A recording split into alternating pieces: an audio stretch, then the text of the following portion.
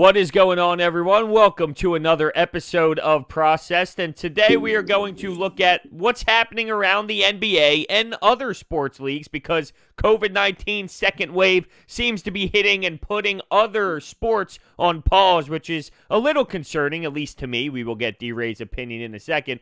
And also, there was an article on CBS Sports, and it asked the 5 biggest questions heading into Orlando for the 76ers, so we will dive into that as well. But first, as always, we check in on the weekend. D-Rey, the weekend, how was it for you? Bro, I almost did absolutely nothing. Like, when I really think about it, I didn't do anything. I went to a party. There was less than 10 people there, I promise.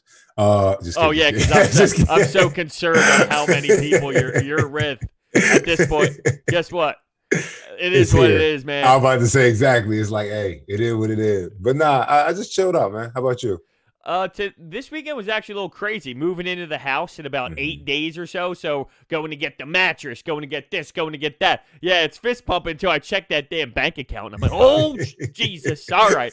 Slow down a little bit. I think we got enough. You know what I mean? Adulting. Yeah, all good, though. Congrats on that again, bro. Congrats. Thank you very much. So, yeah, now the weekends are all packed with going to home goods and all this. And, this will look cute, she says. It's a fake plant for $3. It won't even look cute. Where's it going? In the bathroom? All right.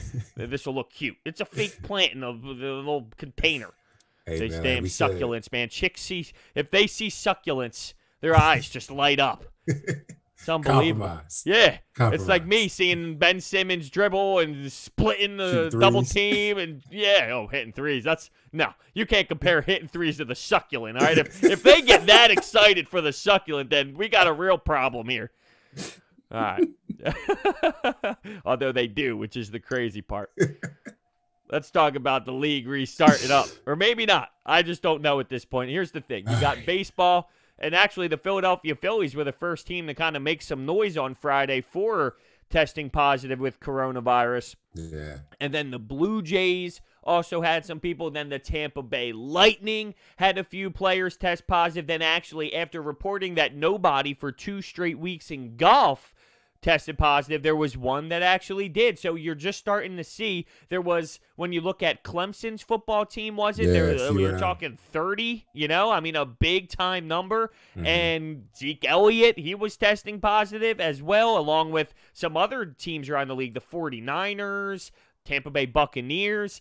Look, all I know is you're starting to see a ton of people test positive in the sports world. And I'm not here to say, look, the one argument when you say that is, who cares? It's just the flu. They're not going to die. We have enough information now to know that these people aren't going to die or whatever. That's not the point. The point is, if you have 30 players on a football team with coronavirus or 5 players in a clubhouse in the MLB with it, you can't just allow them to continue to go to the clubhouse every day because they're not going to die. Because what happens? They pass it to someone who passes it to someone who goes back to their family, and then the big snowball effect happens. So whether that person is going to pass away or not, that's not the conversation. Or if this is just the flu or not. The point is, you can't just have a ton of people leaving for 2 weeks, coming back for 2 weeks, leaving for 2 weeks, passing it to somebody else, and just acting as if it's not a thing when you're talking about pro sports.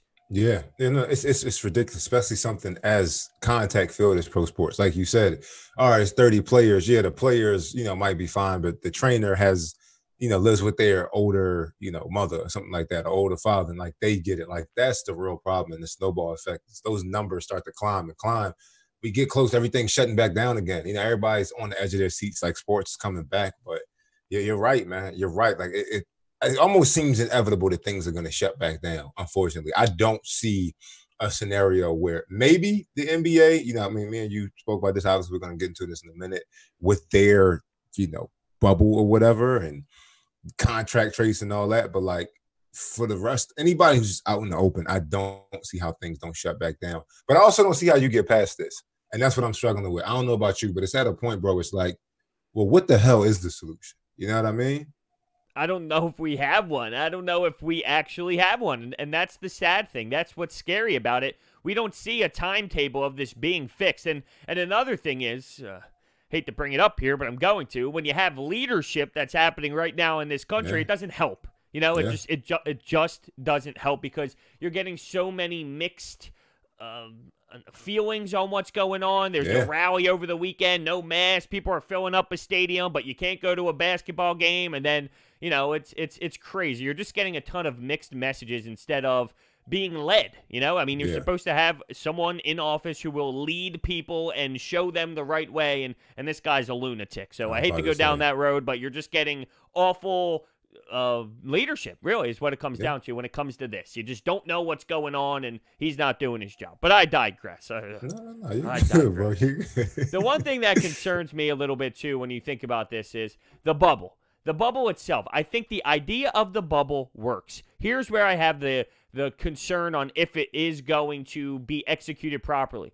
You're going to need to have people who work at Walt Disney World be quarantined and bubbled as well. They can't go to work every day and then feed the people, work for the people, clean the sheets of the people, and all of that. And when I say people, I'm speaking about the players. And then go home, and then come back, and then go home, and come back, and then go out to the bar that night and come back. You can't have that. So are people in Walt Disney World going to be quarantined for months and months and months as well? I mean, if they do, I assume their pay will go up. And some people might not have a choice. If you have bills to pay and you haven't been working for how many months now, you might not have an alternative. You might have to go, hey, I have to stay away from my family because I need to support them and work here at Walt Disney World. No, it's definitely a trivial thing, but I think it's necessary. And I don't nobody's talking about this. You know, New Zealand has beat this thing, right? Like New Zealand as a country has, I bring up the lack of leadership by the president for a reason. We are far behind. We are extremely far behind compared to a lot of countries out there. Yes. Like, it's just, so it's possible. It's possible. Like I said, New Zealand, they reported a couple weeks ago, 0 cases in X amount of time. They obviously have their travel ban on, so they figured it out. So in a way, that NBA bubble could very well work, because if there's nobody in and nobody out and we don't have it, you know what I mean? Like, that's kind of the idea of quarantine. It's just one big quarantine party. But I mean, me and you, let's be honest, me and you and a lot of other people out there are praying that that's the case. Because I don't want to see this thing go in reverse, or the date get pushed back, or them just not say we can't have sports. Because, like, I'm going to just say it now. I got a feeling if things fall back through again with this corona thing, it's going to be rough. It's going to get ugly. We are going to be looking at a lot. People are already frustrated. It's hot. It's the summer. You see what's going on with everything else right now. It is going to get rough. So I am praying that sports come back, man. I'm with you.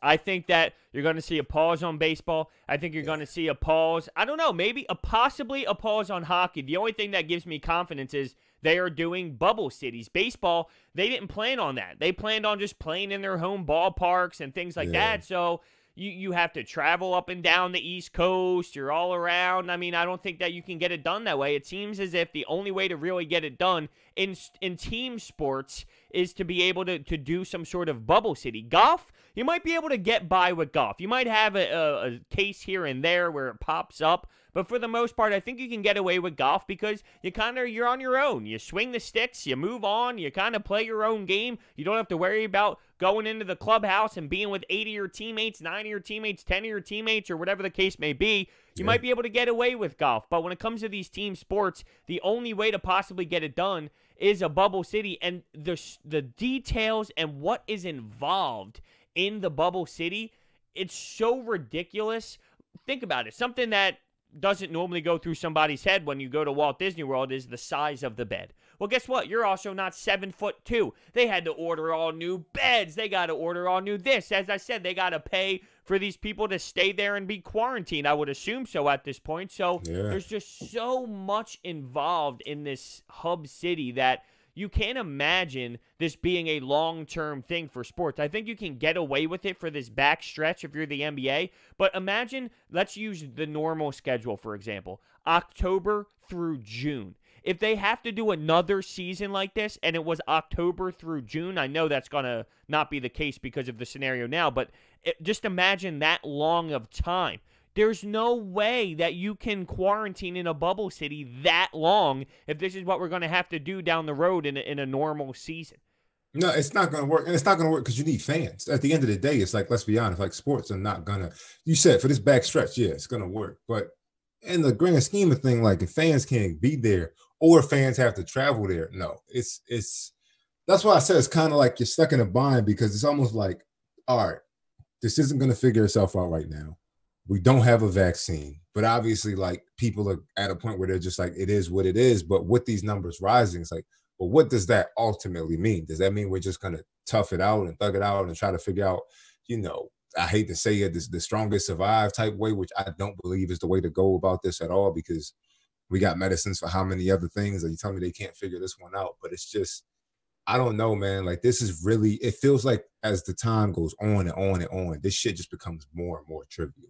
It feels like it's getting so much more complicated than what it really was in the beginning. And it's just, I don't see how the world functions with this thing still being around until they find something that, you know, because I could completely see the NBA getting through this season. And it's kind of like, if they get started, they'll probably finish. If they get started, they will finish. They're not going to let this just break down. But if they don't figure it out before the next season starts, like, we could have a year without sports, which is scary as shit. Oh, it is scary. Yeah, no doubt. See, the problem is, you said you don't really see this world functioning if this continues, and you're not wrong. But the problem is, we can't just shut down all these businesses, and we got to find a way to reopen these businesses, but still not pass along the virus. And the three cities that sort of started opening up, or the 3 states that started opening up, they're the ones now that are just getting pummeled with all of these coronavirus positive tests. You got Florida, which is the big concern for the NBA. But if you're in your own bubble, it shouldn't really relate to what's happening at Walt Disney World. But you have Florida, you got Texas, and you got Arizona. And these were states that open up early. So it's like almost inevitable that that's going to happen in all of these other spots that are now having outside dining and now having the beaches open. And California is another one that's just getting hit. So it's scary. I mean, I don't know where we go from here, but I don't feel good about it. The NBA is really the only one that's giving me a little bit of hope. But you mentioned also, if they start, you don't see them just canceling it.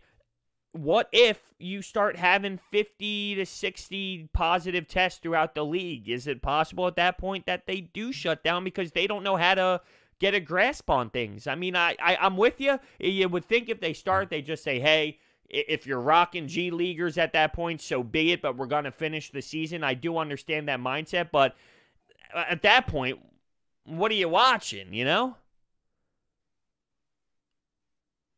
Yeah. Yeah, I don't. It's going to be different. It's going to be different. But like I said, I don't see them if they really do this bubble thing through and through. Like you said, people got to stay in there. Nobody's leaving. This is truly a bubble. Like we are truly quarantined for months on end. The only way you're leaving is if you lose. Like if they deal with it like that, I don't see, number one, how an outbreak happens. If an outbreak happens at that point, then it's just like, yo, man, this thing might have us figured out. You know what I mean? Like coronavirus might just have us clocked. But if an outbreak doesn't start at that point, it's just like, all right, they're going to thug it out. They're going to figure out whatever they got to do. Because if you bring things back and then it goes away again, like I said, it gets ugly. Imagine if it gets so bad that they call the reserves. And me and you, we're in Orlando, baby, and we're on that court. You know what I mean? Now we're talking. All defensive. Now we're talking. Imagine Game 7, NBA Finals. It's on ABC, 8:30, 9 o'clock. And here comes the last fourth quarter, last couple minutes. And it's me versus you. I'm at the top of the key, and you're trying to defend me. I'll give you a little AI crossover. You fall back on your palms. And I pull up, and I just clank. Ooh.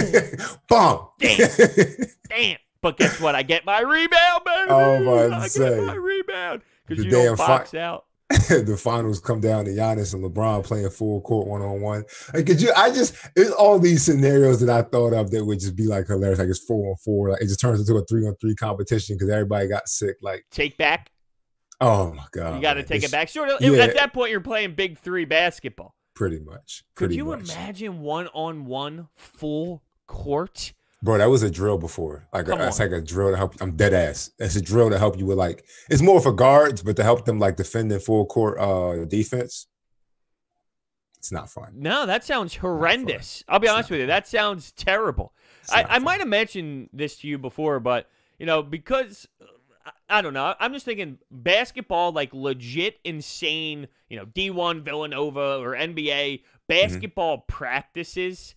It's hard for me to really, I don't know how to put this into words. Like if I told you to picture a hockey practice, NHL or college, do you really know the flow of things? Like if I said right now, how would you start? How would you warm up? What do you do after that? You'd probably not know where to begin, right? At all. Right, At all. exactly. Like Not because the slightest fucking clue. hockey has been in my blood forever. I can tell you what you do. This is what you do when you warm up. Then you get the things going. For basketball, obviously, I understand drills that you would do. I understand drills. Yeah. But you tell me, like, the flow, like, this is what you do first, this is what you do. Like, obvious stuff is what you do. Basketball practices, I just go play pickup with the boys. You know what I mean? They usually, I mean, depends on who you play for, but I could imagine it's the same. You start with the easier fundamental things, the things you want to work on all the time, and then you get to playing. That's like the general outline? Like, do y'all like compete in practice? Like, is it just like yeah, but it's funny. See, right, that's what you would think, right? Like, oh, you just play hockey, right? Because for me, it's like, oh, why don't you just play 5-on-5 the whole time? But nah, dude, we'll bring the nets to the corner, and the net is facing the corner, and then it's just 2-on-2 small battles, or we'll just do 3-on-2 breakouts, and then we'll forecheck one way, we'll regroup the next, and go back 3-on-2 the other way. I gotta go to one of these. Yeah, to be honest with you, the 5-on-5, hey, just go play hockey. You don't really get that. I gotta go to one of these. I gotta see this. I wish you could have saw me in my prime, just blocking shots and chipping the puck out, doing the dirty work. That's not fun to watch at all, to be honest with you. Not even a little bit. Hunter Rodman. I like it. I like it. Yeah, it doesn't even say Brody on my last name. I forgot to tell you in my studio, I have all my jerseys, and it just says Rodman on the back. I wouldn't even quite, like, if I saw it, like, you, like, turn the camera, and I just, like. Yeah. No. Yeah, as if it's not even a big deal at all. Yeah, no. See, we went no last names in college, sort of like the Penn State look. Hate it. I hate it. I absolutely hate it. That's St. Joe's. Like, in what world are we not rocking the last name on the J? What are we, a high school team? Exactly. It's just it's not okay. It's not okay. You need the name on the back. And I ain't gonna lie, I'm starting to like the patches. Like, I really like when the NBA started like allowing the patches, because overseas does that. They always do like the sponsors and stuff. So you don't mind the StubHub or the SeatGeek or the Wish? I like that. You like that? I like it. It's just it give it a little something. Like I said, overseas kind of does it a bit more. They have like, you look like a dude. Your team name is McDonald's. It's not. That's what I'm your saying. Team name is at that point. That's what I'm saying. Like, you look like a damn like a NASCAR hood. Like, that shit's not. I'm not a fan of that. But like I hate to give them a shout out anything, but the Knicks, you know what I mean? They got the Knicks, and then it's like the Squarespace joint right there. It's just something. It's the subtlety of it. It's like, all right, it just gives it that little badge. Now, what if that was on a Villanova jersey? You think Jay Wright would have that? So we played at the Pearl Harbor game one year. We got smacked against Oklahoma at the Pearl. We traveled halfway across the water to get our asses kicked at the Pearl Harbor game. Nice. But we had the Army patch. I meant the armed service patch. Okay. And I was like, that shit it's clean. It's clean. If it's the right company, it's clean. But I'm a fan. I don't know. I think what it is now is you're almost accustomed to it. So you see it and you're used to it, and now you think, okay, I like that little something on the other side. But if you said that maybe 8 years ago, you'd probably be like, I don't want to see any advertisement on my jerseys. You just kind of get used to it, and now you think that there's some swag to it.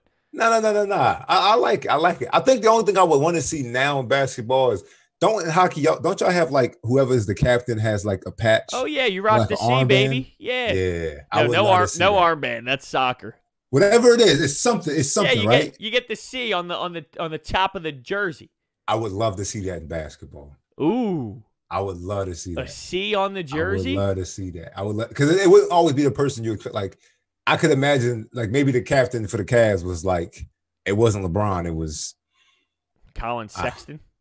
Oh, hell no. You don't think so? I mean, no. No, not now. I'm saying when LeBron was there. Oh, whoa. Like if Kevin Love has like a C, like I don't know. Like, when I saw that in hockey, I asked him, I was like, what the hell is that C? They was like, that's the captain. I was like, it's normally one captain and then 2 A's for the alternate captain. So you got a couple A's and a C. I would like that. That's I think that's the next step. Okay. Maybe we can do something. Maybe we can push it. So then everyone's like, oh, there's a new, captaincy in the NBA. I was going to say, just get started. Thanks to Processed, hosted by Brodes and D.Rey. Yeah, I mean. Stop. I'm blushing. All right. You want to get into some Sixers ball? Ugh. Yes. That sounded like you did it. Oh, Oh, no, do I it's have just to do that? no, man. It's just the was like it hurts, man. It hurts. I do want to get to some Sixers ball, but I want to see. I'm not gonna lie. You know me. I'm an optimist, man. But I'm scared for this shit. I gotta be honest with you. I'm scared for this. So that was a. I really hope this works out because I need to see this team back on the floor. Okay, so you're Hell scared yeah, I for wanna get to it. COVID, not scared for the Sixers. Hell no, I ain't scared for the Sixers. Okay. Scared when they don't make none. No. Okay. Ooh, okay. Let's get it. Okay. My fault. All right. Well, Chilling the vibes. before we dive into the 5 biggest questions heading into Orlando, and this is from MKB on CBS Sports, there's a couple things to talk about when it comes to the Sixers. So they could possibly, I was looking at a totally different article. It had winners and losers of the bubble, if you will. And the Sixers were in the losers bracket. I was like, huh, now why is that? And they said, based off of the OKC Thunder's protected pick, it is possible that they lose out on a first-round pick. So, yeah, you know what? I think that is a possible loser, but let me explain. The Sixers have the OKC Thunder's pick, but it's protected 1 through 20. So it has to fall 21 and out for them to get it. They are currently at number 22, which would give the Sixers the first-round pick, which is huge. But there's 8 games to go. So it's possible that if they don't land this OKC pick, it's a second-rounder, and that's a big-time difference. And think about it. That 20 range, if you get that 22, I mean, you're talking about maybe being able to find another Matisse Thybulle-type player or a Landry Shamet-type player. I think that's a big thing to be able to receive is that OKC pick if it falls out of the top 20 because you found players in the recent past that can play in that range. Bro, I'm going to be completely honest with you. I don't think it matters. Wow, you don't think it matters? I don't think it matters. I think we are coming up on a day where I think of Eric Pascal, you know, what he just did with the Warriors. And obviously it was a couple injuries, but, you know, like even Steve Kerr said, he was a huge part of the reason why the year was what it was. And he was a second-round pick. I want to say he was the 43rd. The kid from what's his name? Purdue, Carson Edwards. Carson Edwards. Yes, I wanted him in that second round. Me and you both. I think he would have been a lot better in a Sixers uniform, but like that kid ain't no slouch. You know what I mean? A Draymond Green. And I'm not saying that all these second round guys are just absolute winners, but I think the lines are getting blurred. I think we're at a point where the hype, because I ask you straight up, do you know where Andrew Wiggins is right now? Andrew Wiggins just got traded from Minnesota to, where is he now? Oh, the Warriors. Yeah. See what I'm saying? You had to think about it. You think but he's a bum. Exactly. What? But what I'm saying is, like, I think we're in an era where, like, it's not as big as a deal to get a second round guy. And quite frankly, because a lot of the older guys fall in the second round, I think the Sixers would benefit more from a guy who is a 3 or 4 year guy. Well, with this team is headed. I don't think they need a guy who's like, they don't need a guy who's the guy anymore. We got the guy. We have Joel Embiid and we have Ben Simmons. You know, we have all these people. We have Tobias Harris. I feel like they need a more mature player. And those guys, just because they don't pass the eye test or the age test, generally fall towards the end of this first round or the second. So no, I'm with you. No, I'm definitely with you. I understand your philosophy there and your concept there. I just think, you know, say they get a 22. Yeah. If you are able to find, like, if this team had a Landry Shamet right now, you got to find, at that point, you need to find that player that has that one unique thing to their game that will help you. And at this point, realistically, it's shooting, right? I mean, you need to find a guy who can shoot the basketball. But if you get that, getting that 22nd pick, let's just use that as an example, it gives you a better shot than, say, 40 or 35. And that's not saying you can't find those players later on, but, you know, if you can find that specialist that you need, you can get a better opportunity of landing it at that 22. It's not so much finding that insane player at 22, that Jimmy Butler that might fall to you, you know, because I think he was the last pick in the draft, right? I mean, it's not about finding that specific player. Was he the last pick or was he the last pick in the first round, Jimmy Butler? I'm going to look it up. I'm pretty sure it was last first round. I'm going to look it up. Okay, yeah, but regardless, it was, it was later on. It wasn't high up. It's not so much about finding that player with this pick, but it's finding that specific player that will help fill your role. And with this team, it's shooting. So I do think it's important. You know, I do understand your philosophy of with where the Sixers are now and with their roster currently, how much room is there for a specific player, a first-year player in the NBA? How much room is there for him? But if you do land a guy like a Landry Shamet or a Matisse Thybulle, but a shooting version of him, well, then it can help big time. Oh no, that is the world of difference. It's still also that kid's a rookie. You know what I mean? I don't know. Like right now, you ask me, if Furkan Korkmaz is in a big-time moment, is he going to be able to deliver? Well, probably. I would say no more times than yes. And Matisse Thybulle, for example, too, he's a young kid. I love his game. I love what he's able to bring to the table. But in a big moment in a playoff game, am I going to sit there and be like, as much as I love him and he had a great year, am I going to be able to rely on him to be able to do it for us this year? I don't know. We might need a couple more years. We're talking about Ben and Joel growing all the time. Well, even though Matisse isn't going to grow to be those type of players in his respected career, and for what his role is, he's going to have to grow as well. But once again, that doesn't mean I don't want any of these players because they need time to grow. It's just with where the Sixers are now, I understand your mindset of, do they have that time to wait for a specific role player in the 20s to grow? Yeah. But they do need it, though. I mean, I still think they need that first-round pick, because look what we did at the trade deadline. You had to go out and get Glenn Robinson III. You had to go out and get Alec Burks, right? I mean, what it would do to an extent is it would take stress off of that trade deadline where you got to fill 3 roles coming off the bench. It's more like, hey, we only need to go get that one guy, because you might be able to, squeeze a few minutes out of that rookie when push comes to shove. Yeah. Oh, first off, Jimmy Butler was the last pick in the first round. Okay. But I completely agree with you, bro. I don't know, man. It's weird with this Sixers team. I would like to think they could bring in a young guy and develop him. I can't think of too many players around the league that would fit that role exactly besides a JJ Redick. You know what I mean? It'd be weird for his ass to come back. But it's just in the same breath that I want to say, all right, our shooter is all we need. I feel like it's not. I stand by the idea that we have a lot of what we need. It's just it has to be used better. And maybe that falls on Brett Brown. Lord knows I'm not part of the, in Brett Brown train. I'm not on that at all. Like, I love him. Maybe that's on Brett Brown. Maybe that's on this team figuring it out. But I think they have all the pieces. It's just, obviously, they got to get their draft pick, period. But I don't think that whoever they bring in is going to be a big time game changer. I think it's going to be, I honestly think like guys like Alec Burke and Glenn Robinson III were like fillers. You know what I mean? Like, we have to do this. We have to have backup. But I think the Sixers kind of know, or shall I say Elton Brand kind of knows, listen, we got what we need. It's just, it has to be used better. All right. Well, if that is the case, if they have what they need and it has to be utilized better, then yes, that absolutely falls on Brett Brown. And the players, too, they need to execute as well. But if that is the case, if they do have what they need, then I would say that it does fall on Brett Brown. But I think they have 90% of it. And then it comes down to, I do think they need more. They do need a little bit more shooting. And I did see this stat. I think this was on NBC Sports Philadelphia, one of their pieces.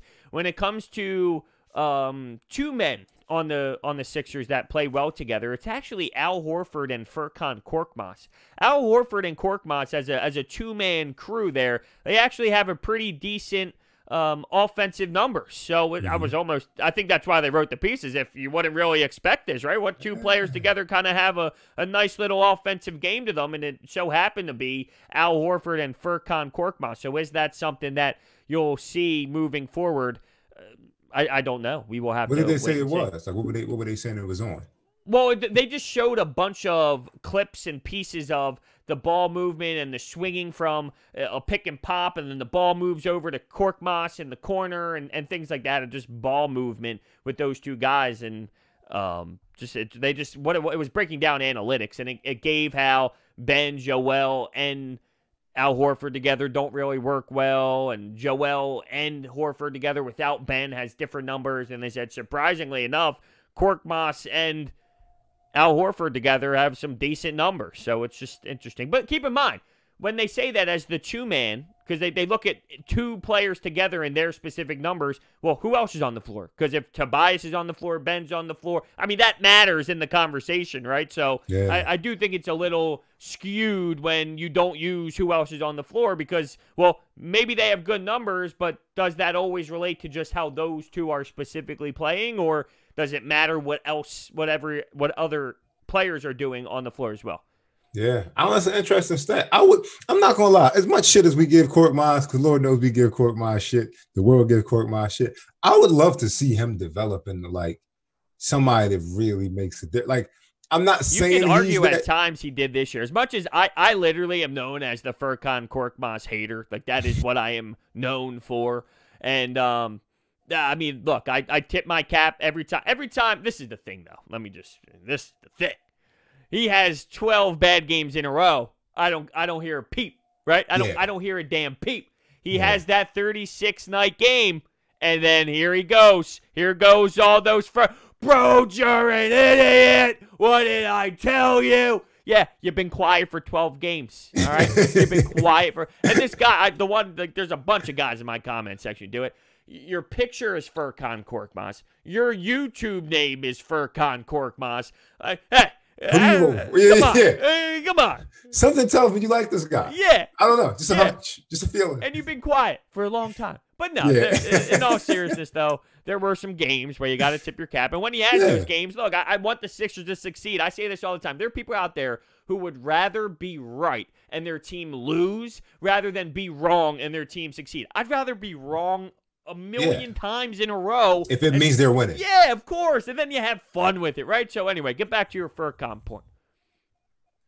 I just feel like I don't know, bro. I don't know. It's like I said, I look at this team and maybe it's because of all the changes over these past couple of years. Like, obviously last year, everything with Jimmy Butler and Tobias Harris. And, you think about the changes before that. You think about how many, you think about how big Markelle was supposed to be. And then he wasn't. They traded him. It's like, not saying that, circumstances didn't change and they had to kind of adjust, but something tells me that they know, listen, this isn't going to get much better. There isn't really anybody that you could bring in here that either wouldn't throw it off completely. Like, there's nobody outside of not even Jimmy Butler at this point, because of what it is from the emotional standpoint, that you could bring in here and it's like, it's that aha piece. I truly think at this point with the Sixers, it is on the development of these young players, because I can't think of anybody you could bring in and they wouldn't completely change the mold. Like I said it before, this has nothing to do with Villanova. I would love the idea of a Kyle Lowry in a Sixers jersey. At the end of the day, he can knock down threes consistently. He can get Ben off the ball if you need a point guard out there when he's on the bench, or if he needs to just play the forward position. Like, he can do so many different things, and he has that wherewithal of the little things that it takes to win a championship. Taking charges, diving on loose balls, you know what I mean? The communications between guys. Bitching to the refs. Exactly, bitching at the refs, because LeBron does that as well. But But he has, like, to me, like, those, like, him and Eric Bledsoe are really like, well, Eric Bledsoe never won, but those are the guys that I'm like, all right, when I look at those guys, those are the only pieces I can imagine that you could bring them in and it wouldn't throw everything off. The issue is it ain't fucking happening. You know what I mean? So I feel like with the Sixers at this point, it's like, listen, y'all got everything y'all gonna get. Figure it out. You know what I mean? I'd like, even the coaching change. It's like, you bring in a coach. What coach is going to come in and talk to these guys in a way? Apparently, any other coach but Brett Brown is your ass. That shit kills me. It's like, it's just, you do all these changes, you make all these adjustments, and let's be honest, Joel Embiid got drafted, 2015? Was it 2015 or 2014? It was 14. Man, time flies. Time flies. When you said that, I almost thought it was in the other direction. I mean, that's I'm buying a house. What the hell? Yeah, exactly. Like, so like, to call it what it is, like, we talk about development, we talk about them taking time, but let's be honest. The process got drafted 6 years ago. It's 2020. At some point, it's like, listen, either they're going to blow this shit back up and start new, or it's like, y'all just have to figure it out. And I'm on the side of figure it the fuck out. Korkmaz, figure out, dig deep in you, whatever you got to get to start shooting better and having more of those. He shoots well, but he's at 40-something%. Well, on the road, it was bad. At home, it was phenomenal. On the road, it was terrible. That's what I'm saying. On the road. on the road. Like, y'all figure out what y'all got to do to get yourselves together. They obviously have it. Look at what they do at home. It's like, y'all have it. It's just y'all have to figure out how to channel that other times. And you have to figure out how to get over that hump, because I don't think there's another piece. I don't think there's something that has to be brought in. I don't think there's a rookie that's going to come in and make a big difference. I just don't see it. I feel like at this point, that shit is on this team. No, I'm with you. I'm going to write a little quick note here for once we get to this, then I'm going to come back and come around. So we'll do, we'll get into this little article real quick, because there's 5 questions heading into Orlando, and we'll kind of just shoot around these questions and discuss them a little bit. And we'll start with the first one, which is, how will the Sixers fare at a neutral location without fans? And once again, this article is from MKB at CBSSports.com, and he covers the Sixers. So actually, he also used to work for 97.3 ESPN. Small world, how that all works. But, yeah, so how will they play without fans in this arena? If they even play at this point, that's the concerning thing. We just don't know. But, you know, do you think that it will hurt them because there's no fans and they're used to the reaction of the Wells Fargo Center? Or because of how bad they are on the road, do you think that because it's less crazy and it's less all, you know, stressful about being on the road, do you think that might actually benefit them? No, I got to be honest with you, brother. We had talked about this before, and the more I think about it, I feel like this is going to expedite a lot of growth with the Sixers. I think removing both factors of, y'all don't feed off that energy that y'all have at home, but you also don't feed off of the negativity that you have on the road. I think it's going to make them realize how much it is them and them. You talk about a lot of great players. LeBron, to me, is probably the best example of someone who just locks in and focuses when it comes to, all right, kill all the outside distraction. Jordan was great at it. Kobe was great at it. You talk about the man in the arena. That's why he writes that on his shoes, the man in the arena. I think this is going to show them that it doesn't matter what the crowd is saying or what the crowd isn't saying, because it ain't no fucking crowd. It's y'all. It's 94 by 50 feet. It's 2 baskets. It's 1 ball. They got 5 guys. Y'all got 5. And I really think it's going to get them out of whatever they were in to make them play so good at home and play so damn terribly on the road. No, I'm with you. I'm with you. In the beginning, it's, how are they going to be able to do it? How are they going to be able to execute? How are the fans not going to be there? What is it going to be like? But figure it out. Yeah, the more and more I think about it, it might actually help them, as if, damn, we got to do this. We got to come together and do this. It's almost as if they have no other options. Make sure you figure it the hell out. And look, I've been around playing hockey forever, and when I get on that ice, it doesn't really matter how many people are there. It could be a rink where there's 50 people there. It could be a rink, it's weird. Where I played in our division, there were teams that barely got any fans, and then we played Utica, who sold out 5,000. So some nights you could go from one team in your division that gets, like, for example, when we would play Newman had, if you're lucky, 100 fans on the one bleacher side. And then the next night you'd go to Utica and there'd be 5,000 people. But once you step on that ice, it's almost as if it doesn't even matter. You just play.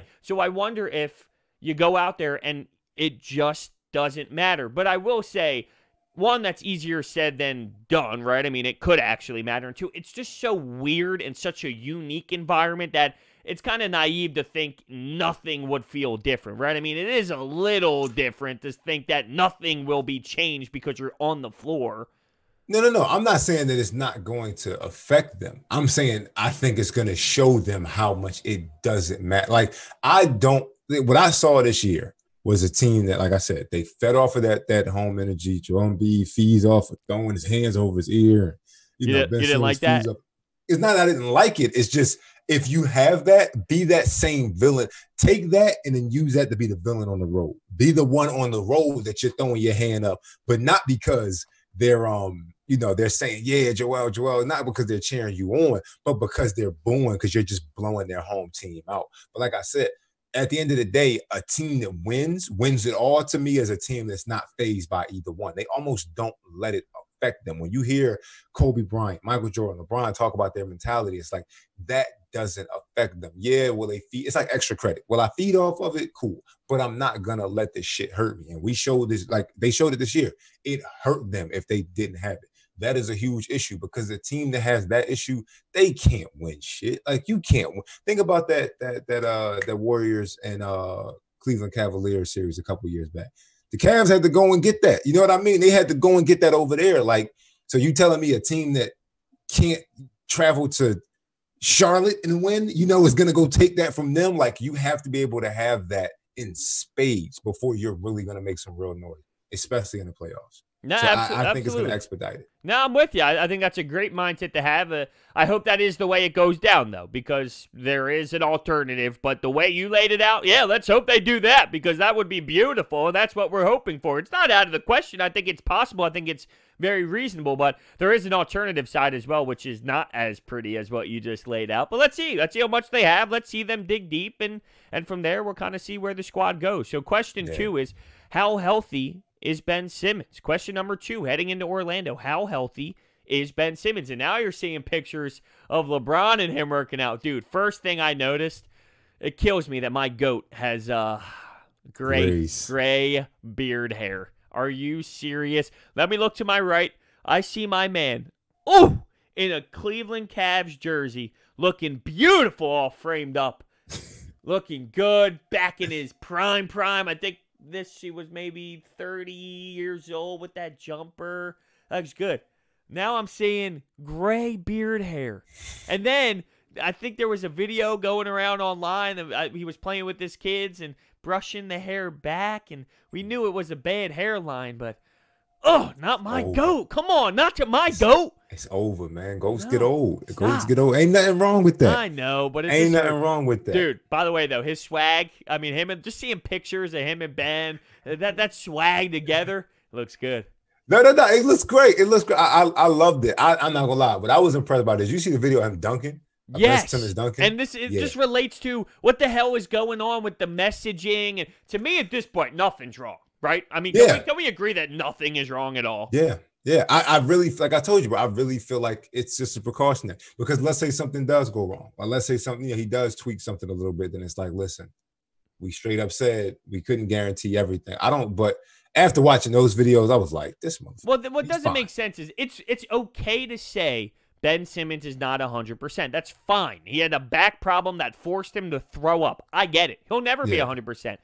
Don't go with we'll ease him into it. We're just going to inch him back. We don't really know what we got. Well, what do you mean? The dude is like Tomahawk Duncan in all these videos. I mean, something's not adding up here. So you can say he's not 100%, but don't give me, we don't know what's going to happen. We're inching him back and this and that. Stop. We're going to play Ben Simmons. We're going to play Ben Simmons, and we'll see. We're going to play Ben Simmons. Yeah. I think he'll be fine. I think he'll be fine. They're going to play him for sure, but I don't know. Like I said, I think it's just precautionary. But at the same time, I think with him too, it's like, bro, the pressure's on. You know what I mean? His attitude is, I got to get out there and perform because I can't look like a fraud. You only got so many chances with Philly fans. It's like, man, this guy, get the hell out of here. Dude, you kidding me? That happened since day one.